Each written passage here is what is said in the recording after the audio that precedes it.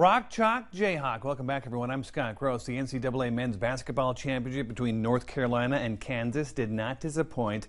A game that had many twists and turns, and also it came down to the very end. Let's take you out here to New Orleans with under 30 seconds to play.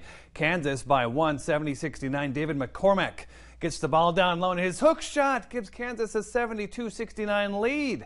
North Carolina would get a chance to tie. The Tar Heels' Caleb Love with a long three has no love. R.J. Davis with the rebound. My stepmama Jeannie, an avid Jayhawk fan, on the edge of her seat. Another three is launched by Puff Johnson. His shot is up in smoke and short. The Tar Heels' Brady Manick with the offensive rebound, but his sideline pass goes out of bounds.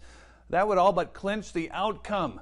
Kansas hangs on to win 72-69. Kansas made history by overcoming the largest halftime deficit ever for a national champion, trailing 40-25 at the break. They trailed by 16 in the first half before storming out of the locker room with an 18-6 run. It's the first national championship for Kansas since 2008 and the second under head coach Bill Self.